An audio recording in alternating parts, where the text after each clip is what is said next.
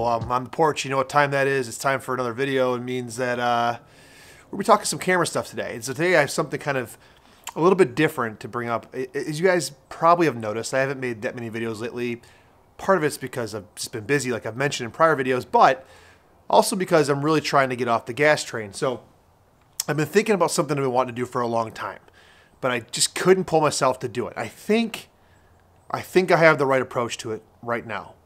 And that is the one camera, one lens concept. Now, traditionally, you'd want to take like one camera and one lens and you live with it for like a year. It's all you shoot, right? And the whole idea is like get you familiar with the focal length. You start to see in that focal length. It gets rid of the whole like gear acquisition syndrome issue, all of that. That's all good stuff. And I was going to do that. But you know, there's some challenges with it. I mean, one, like if you start with the crop sensor, do you wish you had a full frame sensor? If you pick something that's really small and portable, like a Ricoh GR or GR3, well, then do you wish you had a viewfinder and something bigger down the road? And I know this is part of the challenge. And the flip side is you pick something bigger, well, maybe you don't use it as much. It makes the challenge extremely hard to do. Now, what I found was that there's no compromise. The other thing I had a problem with was I didn't know what focal length I actually preferred the most. Typically, my favorite three focal lengths are 28, 35, and 50, which is pretty standard for most people. But it's really dependent. If you were to say, hey, in the wintertime, what would you prefer? I'd say 28 because I'm indoors most of the time. I want a fast 28. Something like a Q2 or Q3 would be absolutely perfect. For every day, kind of the best blend of everything, I would say 35 millimeters for sure. But 35 can seem a little wide sometimes when you're outdoors. And in that case, I might prefer 50, right? And so I just didn't know. So here's what we are going to do. Starting today, what is the date today? And then I'm recording and editing this video. Today's November 11th. Starting today through December 10th, we're going to do the one camera, one lens, 1 month challenge. But it's a little bit different than what you're used to. So I'm recording this on the Fuji X-T4 with the 16 to 80 zoom kit lens that came with the X-T5. That's going to be the video camera moving forward. But the lenses I have that are primes, I have the Fuji 50 f2 right here. I have the Fuji 23 f2 right here. Now I picked these lenses just so you guys know because of size. Like they have, obviously the 1.4, 1.2 lenses are better.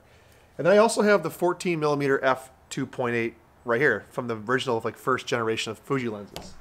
And last but not least, I have 35 millimeter f2, which is mounted on my Fuji X-T5.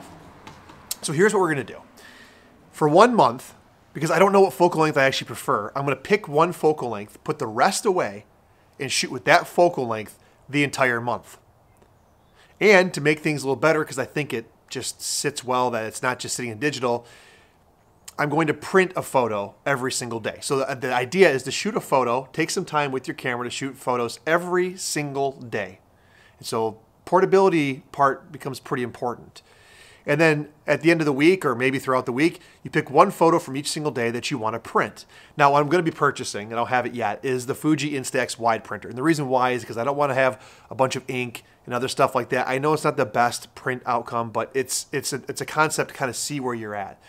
And I can take it with me, and it connects instantly to my Fuji camera.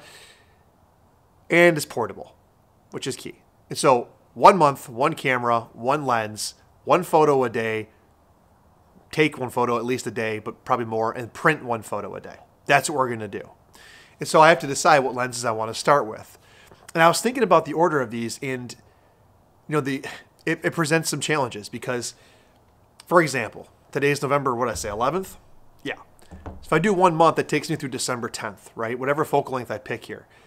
I'm going to Disney for Florida for a week. And in that time, I'm going to want to shoot things at Magic Kingdom, which require maybe a wider focal length.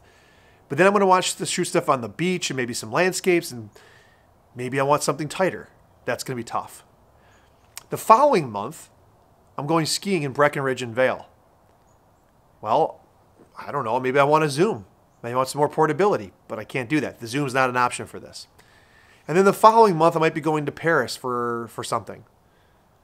What focal length am I bringing then? And the month after that, I might be going to Myrtle Beach. And there's sporting events and kids events. And I think that's kind of the point, is to limit yourself and figure out what makes the most sense. So what I'm deciding for the first month, starting today, November 11th through December 10th, which includes my trip to Florida, is the 35mm f2, which is why it is mounted to my camera right now. And the camera I'm going to be using is the Fuji X-T5. Now, I'll be honest with you, I'm nervous about the X-T5 more than anything else. Not because there's anything wrong with the camera, but because it's a big camera. I don't know how I carry this around with me every single day and make photos without it becoming cumbersome or like a pain in the butt. Now, I don't have to have it with me all the time. It doesn't have to live on my body the entire time. But certainly, you want it with you most of the time. And that's why the crons make a big difference too. I want a smaller lens. But I thought about, like, what about a Ricoh GR3X or like a Leica Q2, even though I'm not sure the Leica Q2 is smaller than this. Or even like a Leica M11 with a small 35. I thought about all these. And what I realized is before I make that decision, I have to take the gear that I have right now and figure out what focal length that is. And so the whole exercise for the next 4 months is these 4 lenses to figure out what I prefer. Do I prefer to live with wider? Do I prefer to live with, you know, more in the middle, or something a little bit longer? And then I think I'll be able to make a really informed decision, whether that's, you know, getting the next Fuji X100 6, whatever that ends up being, or a Leica whatever, or maybe this is all I really want and need. Because I think what I'm hoping is that after that 4-month period, I'll kind of have more information on what I like and what I know, and I can say, hey, you know what? I think I'm going to continue the rest of the year, or at least the next 6 months, with this set focal length. That's the goal. This is like the anti-gas programming of this channel, of me. That's why I've made less videos. I've been way less gas focused than I have in the past. I had a little flare up here for the Nikon ZF, I won't lie. I've had flare ups for the Q3 and an M11, but nah, I ain't gonna do it. So this is what I'm shooting with for the next 30 days, and I'm gonna be printing a photo every day. And I think that's gonna be it. It's gonna be the findings of this lens. It's gonna be the findings of photos I'm taking, the challenges, all that stuff. And then we'll switch. And so I think I'm gonna go 35 f2 for the first month, 23 f2 for the second month. Those are my 2 favorite focal lengths. I'm in my comfort zone there. The third month I might go 14 f2.8, and then the last month I might go 50 f2, kind of the bookend, extreme long and wide end of the focal ranges. That's what I'm thinking. And so guys, yeah, comment section below. Let me know. You think this is a good challenge, dumb challenge? Have you done this? What have you found for yourself? And am I picking the wrong camera? I mean, is it, I don't know. Is something like an XE4 or XE3 better? I'm not sure. But one of the reasons why I did pick and stick with Fuji is because I have a couple presets set on here, and I have not shot RAW. I've shot RAW every time. I have not edited a RAW photo in 2 months, probably. Month and a half. It's been a little while. I've been shooting everything straight out of camera, and that was kind of like an internal challenge that I've been doing for myself to get away from pixel peeping and all the crap that comes along with that. And it's been the healthiest exercise ever, because now I'm enjoying the camera a lot more and enjoying the process a lot more. Now it's just time to get away from some of the gear and figure out what I really like. This is like the deprogramming of me. All right, guys, that's it. Starting today, November 11th, I'm going to order the Instax printer. I think it's a 2-day shipping or next day shipping on Amazon. And the rest of these lenses are going away, 35 f2. And when I go on the vacation for video, I'm either going to record on my iPhone or GoPro. I don't think I'm bringing the X-T4 with me to record any video, I don't think. But if I do, like, it'll be on this 16-80.